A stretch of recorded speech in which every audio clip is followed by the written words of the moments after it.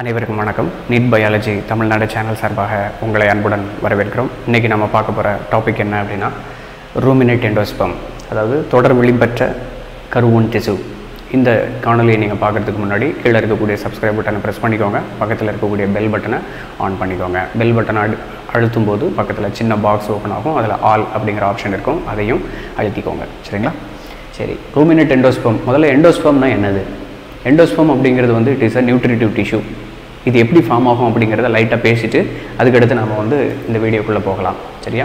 First of all வந்து embryo chalk அப்படிங்கிற ஒரு பார்ட் இருக்குது. அதுக்குள்ளே வந்து எக் இருக்குது, கீழே சைனர்ஜிட்ஸ் இருக்குது, செகண்டரி நியூக்ளியை இருக்குது, ஆன்டிபோடல்ஸ் இருக்குது.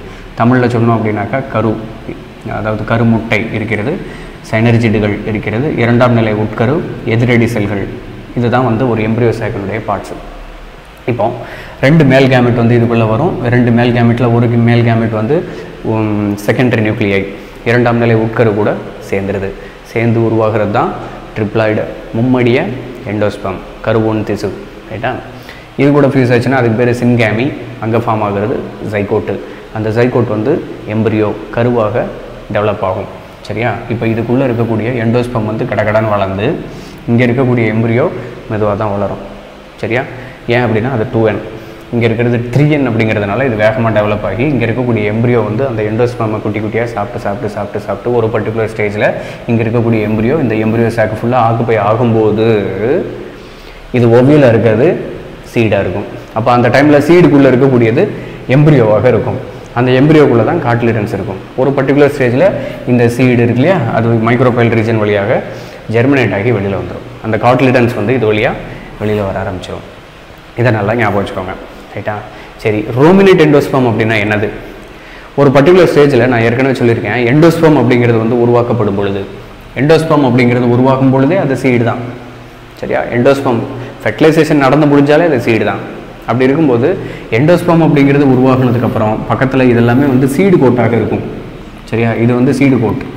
ஒவ்வியில் இருக்கக்கூடிய இன்டெக்மெண்ட் வந்து சீடு கோட்டாக மாறும் அப்படின்னு சொல்லிட்டு நம்ம படிச்சிருக்கோம்ல. ஸோ அப்போ அந்த சீடு கோட் வந்து ரெகுலராக இல்லாமல், சரியா, அந்த சீடு கோட் வந்து ரெகுலராக இல்லாமல் கொஞ்சம் வளைஞ்சு இதில் நேராக இருக்குது, இப்படி வளைஞ்சு இருந்துச்சுன்னு வச்சுக்கோங்க. அதே போல் இங்கேயும் வளைஞ்சு, சரியா, இன்டர்னலாக நிறைய இன்ஃபோல்டிங்ஸ் ஃபார்ம் ஆகலாம். அல்லது இந்த கருவூன் திசு இருக்குது பார்த்தீங்களா, சென்டரில் இருக்கக்கூடிய இந்த எண்டோஸ்பெர்ம், அது வந்து பார்த்திங்கன்னா கொஞ்சம் இப்படி வளர்ந்துருந்துச்சு அப்படின்னாக்கா இது ஸ்ட்ரைட்டான ரவுண்டாக இருக்காது. வெளியிலேருந்து பார்க்கும்போது ரவுண்டாக இருக்கும், ஆனால் உள்ளுக்கு இருக்கக்கூடிய எண்டோஸ்பெர்மினுடைய சைஸு வெவ்வேறு மாதிரி இருக்கும், வித்தியாசமாக இருக்கும்.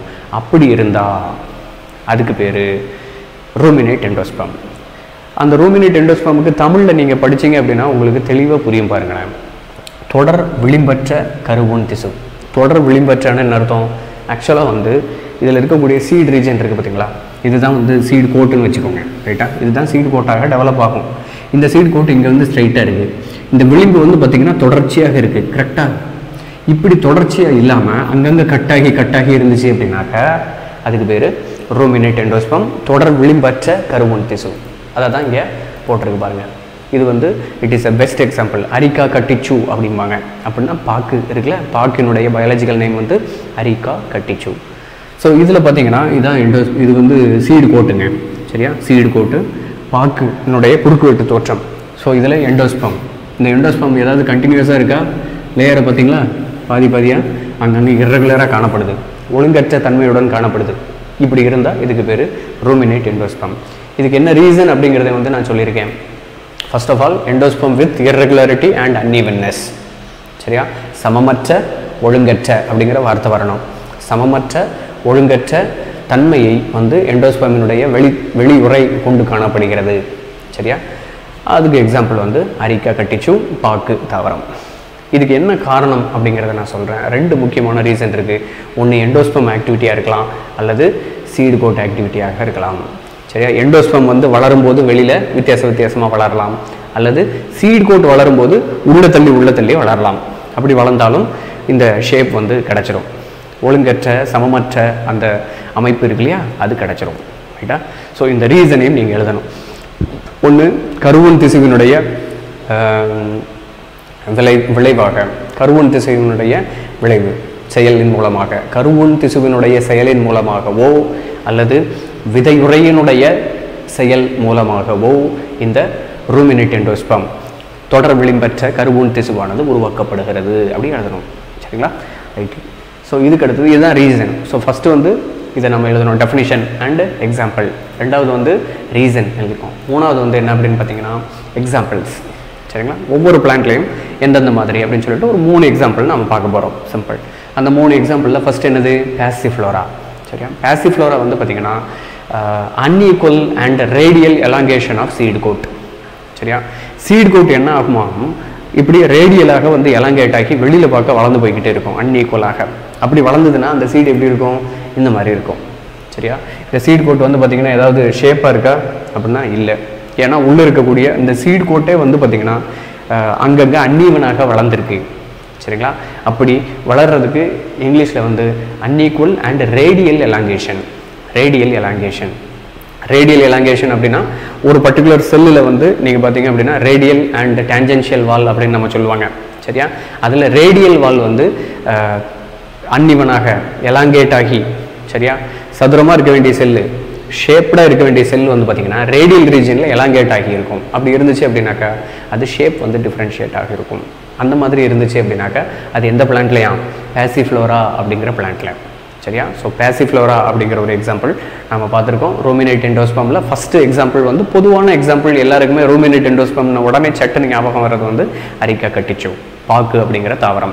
பாசிஃப்ளோரா அப்படிங்கிறது வந்து டிசஸ் ஸ்பெசிஃபிக்காக வந்து இந்த இடத்துல ரேடியல் எலாங்கேஷன் அப்படிங்கிற ஒரு பாயிண்ட்டை எக்ஸ்பிளைன் பண்ணுறதுக்காக உங்களுக்கு இந்த இது பாசிஃப்ளோராவை உங்களுக்கு எக்ஸாம்பிளாக கொடுத்துருக்காங்க. நெக்ஸ்ட்டு ரெண்டாவது என்ன அப்படின்னு பார்த்தீங்கன்னாக்கா இந்த 2 பிளான்ட். ரெண்டாவது example Annonaceae and Aristolochiaceae. Annonaceae அப்படிங்கிறது என்னது? நார்மலாக சீதாப்பழம் இருக்கு இல்லையா, அந்த சீதாப்பழத்தினுடைய விதை பார்த்துருக்கீங்க இல்லையா, அந்த விதையை குறுக்கு வெட்டு தோற்றம் எடுத்தீங்க அப்படின்னாக்கா நீங்கள் ரூமினேட் எண்டோஸ்பெர்மை பார்க்க முடியும். சரியா? அந்த ரூமினேட் எண்டோஸ்பெர்ம் எப்படி இருக்கும்? இதுதான். இது வந்து சீதாப்பழத்தினுடைய குறுக்கு வெட்டு சீதாப்பழத்தினுடைய விதை இருக்குது பார்த்தீங்களா, அந்த விதையினுடைய குறுக்கு வெட்டு தோற்றம். இதில் பார்த்தீங்கன்னா உங்களுக்கு தெரியும் இந்த சீட் கோட் இருக்குது பார்த்தீங்களா, இந்த சீட் கோட் வந்து உள்ளே பார்க்க வளர்ந்துருக்கும். உள்ளே பார்க்க நிறையா இன்ஃபோல்டிங்ஸு, சரிங்களா, உள் மடிப்புகளை அது உண்டாக்குகிறது. உள்நோக்கிய வளர்ச்சி அடைந்திருக்கிறது அப்படிங்கிறது தான் தமிழில் இங்கே எழுத வேண்டியிருக்கும். உள்நோக்கிய வளர்ச்சி அல்லது உள் மடிப்புகள் அதில் காணப்படுகிறது. அப்படி காணப்படும் பொழுது அதனுடைய சர்ஃபேஸ் வந்து ஒழுங்கற்ற தன்மையினை கொடுக்கிறது. சீடு வெளியிலேருந்து பார்க்கும்போது ஒழுங்கற்ற தன்மை தான், ஒழுங்கான தன்மை தான். ஒரு சீதாப்பழத்தினுடைய சீடு அனோனாஸ் குவாமோசா அப்படிம்பாங்கள்ல, அதில் இருக்கக்கூடிய சீடை எடுத்து பார்த்தீங்கன்னா வெளியிலேருந்து பார்க்கும்போது ஷைனிங்காக இருக்கும். அதை கட் பண்ணி உள்ளே பார்த்தீங்க அப்படின்னா அதனுடைய எண்டோஸ்பெர்ம் சர்ஃபேஸ் அப்படிங்கிறது வந்து ஒழுங்கற்ற விளிம்புடன் காணப்படுகிறது. சரியா? அதை தான் வந்து இங்கே சொல்லியிருக்காங்க. இதுக்கு என்ன காரணம் அப்படிங்கிறத பொறுத்து தான் நம்ம எக்ஸாம்பிள்ஸ் டிஃப்ரென்ஷியேட் ஆகுது. சரியா? ஸோ முதல்ல வந்து பாசிஃப்ளோராவில் என்ன கேரக்டர் நம்ம பார்த்தோம்.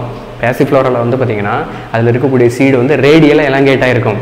இதில் இருக்கக்கூடியது வந்து சீட் கோட் வந்து இன்ஃபோல்டிங்ஸ் வச்சிட்ருக்கும். அதே போல் இன்க்ரோத் ஆக இருக்கும். சரியா? உள்நோக்கிய வளர்ச்சியினை கொண்டு காணப்படுகிறது. அரிஸ்டோலோக்கியா அண்ட் Annonaceae. அதுக்கு அடுத்தது மூணாவது எக்ஸாம்பிள் மெரிஸ்டிகா. இந்த மெரிஸ்டிகா அப்படிங்கிறது ஏற்கனவே நாம் முன்னாடி படிச்சிருக்கிறோம். ஸோ ஃப்ரூட் டெவலப்மெண்ட்டில் நம்ம போஸ்ட் ஃபெர்டிலைசேஷன் சேஞ்சஸில் படிச்சிருக்கோம். மெரிஸ்டிகா அப்படிங்கன்னா ஜாதிக்காய் அப்படின்னு படிச்சிருக்கோம். ஸோ அந்த ஜாதிக்காயில் irregular surface of the seat Kotte வந்து உருவாகும் பொழுது இர்ரெகுலர் சர்ஃபேஸாக அது டெவலப் ஆகிருக்கும். இன்பில்ட்டாக வந்து அது இர்ரெகுலர் சர்ஃபேஸ் தான். சரியா? இது வந்து பார்த்திங்கன்னா அந்த மெரிஸ்டிகா பிளான்ட்டினுடைய எல்கட்னா லாஞ்சிடியூடினல் செக்ஷன், டீ கட் அப்படின்னா டிரான்ஸ்வர்ஸ் செக்ஷன். சரியா? எப்படி நீங்கள் பார்த்தீங்கன்னாலும் அதனுடைய சீட் கோட் வந்து பார்த்திங்கன்னா அப்படி ஸ்ட்ரைட்டாக வந்து இருக்காது. சரியா? அதனுடைய சீட் கோட் வந்து பார்த்திங்கன்னா எதனுடைய சீட் கோட்டு? மெரிஸ்டிகாவினுடைய சீட் கோட் வந்து அன்இவனாக இருக்கிறது. இதுதான் வந்து மூணாவது டைப்பு. ஸோ இதில் வந்து நம்ம 3 எக்ஸாம்பிள் நம்ம பார்த்துருக்கோம். ஃபர்ஸ்ட் வந்து பாசிஃப்ளோரா அப்படிங்கிற ஒரு தாவரம், ரெண்டாவது வந்து Annonaceae and Aristolochiaceae, மூணாவது வந்து மெரிஸ்டிகா அப்படிங்கிற எக்ஸாம்பிள் பார்த்துருக்கோம். எல்லாத்துக்கும் முதல்ல வந்து பார்த்திங்கன்னா அரிக்கா கட்டிச்சு அப்படிங்கிறத பார்த்துருக்கோம். அதுக்கும் முன்னாடி என்ன அப்படின்னு பார்த்திங்கன்னா definition for ruminate endosperm and reason for the ruminate endosperm நம்ம பார்த்துருக்குறோம். சரிங்களா? இந்த வீடியோ உங்களுக்கு பிரோஜனமாக இருக்கும் அப்படின்னு நான் நம்புகிறேன். மேலும் பல தகவல்களை தெரிந்து கொள்வதற்கு நீட் பயாலஜி தமிழ்நாடு சேனலை சப்ஸ்கிரைப் பண்ணுங்கள். எங்களோடு எப்பொழுதும் இணைந்திருங்கள். குறைகளை என்னிடம் சொல்லுங்கள், நிறைகளை நண்பர்களிடம் சொல்லுங்கள். நன்றி, வணக்கம். பலருக்கு சேவை செஞ்ச நீயும் ஒரு ஹீரோடா. ஒரு கைப்பிடி சோறானாலும் ஷேர் செஞ்சு பாருடா.